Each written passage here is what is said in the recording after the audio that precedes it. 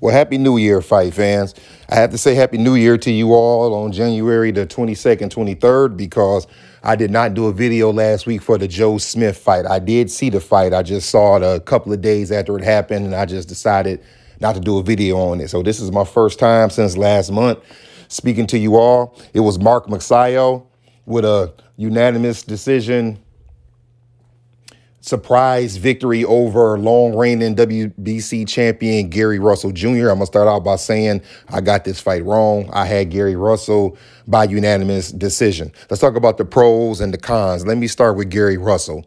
The pros would be he definitely seemed pretty game in there by fighting the way he did after the fourth, fifth round, whenever it was, when he stopped throwing his right hand. It did seem very evident that he had some type of right arm, right shoulder injury, because he pretty much was all straight left hand, and we usually don't see Gary Russell fight like that. He still was elusive on his feet. He was still ducking and dodging punches and trying his best to win the fight. The con would be that Gary Russell fights about once a year. And this is why I'm not real big on Gary Russell. He does not fight a lot, and he stays very inactive. And as one person said, he likes to hold that belt hostage because he doesn't fight that much. As for Magsayo, the pros would be he did not seem to be intimidated at all. And I'm talking about first round before Gary Russell hurt his shoulder. He didn't seem to be intimidated. He came in mixing up his punches. He had fast hands.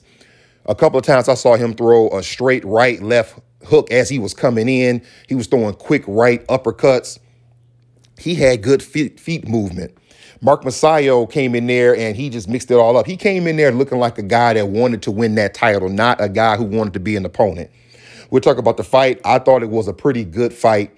I thought it was decent action, especially for the fact that Gary Russell was a one-armed fighter for most of the fight. But I like the fact that regardless of that, Magsayo took the opportunity. He saw that he had a wounded man in front of him, and he just never let up on Gary Russell.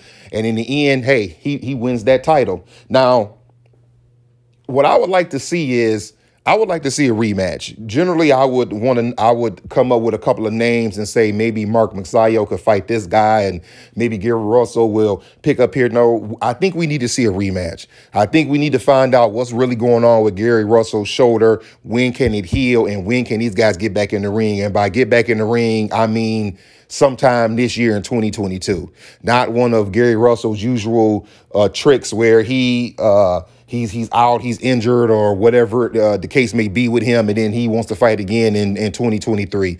Let's find out what's wrong with that shoulder. Let's see Gary Russell and Magsayo fight again this year, and let's just see if Magsayo can build on that confidence and come in and defend that belt. As for Magsayo, same thing. That's what I want to see. I want to see the Gary Russell rematch. I don't know what the contract is. I don't know if there was a rematch clause or anything like that in there, but if it is or isn't, let's see it again. And if Magsayo is the man that I saw last night, a man who's not intimidated, a man who's a good fighter, a man who is determined, he'll give Gary Russell that rematch, and he'll beat him the next time with both arms. And that way, there can be no excuses from Gary Russell, the Gary Russell fans, or anyone else. But what about you, fight fans? What do you want to see? Are you like me and you maybe want to see the rematch, or do you want to see Magsayo go on, do his thing, defend that belt, and let Gary Russell fight whoever he's going to fight once a year? Other than that, if you haven't already, like and subscribe, hit the notification bell so we can keep talking boxing.